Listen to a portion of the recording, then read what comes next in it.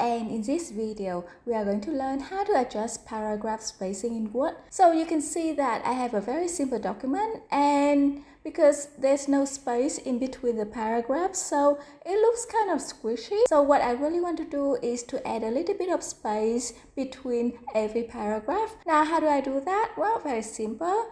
First, press Ctrl A to select the entire document. Then click on this drop-down arrow next to the line and paragraph spacing. These are all the line spacing options, which is not what we want. We just want to adjust the paragraph spacing. And there are two options here, add space before paragraph or add space after paragraph. So you can just try it. Hover your mouse to each option and see which one works better for you. For example, this one. Now, in case you are still not happy with the two default options, don't worry.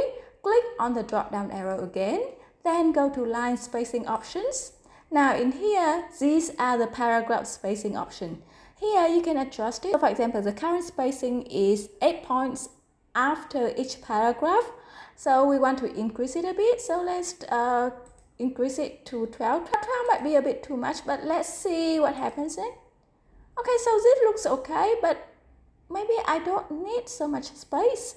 So let's click on that again, go to line spacing option, and here let's try 10 points. Okay, now it looks good.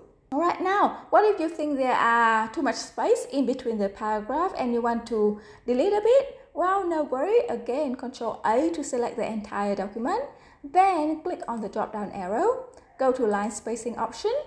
And here, just put in the precise spacing that you want. For example, maybe you want 5 points instead of 10. Alright, so this looks good. So that's it for now. Happy learning and see you in the next video.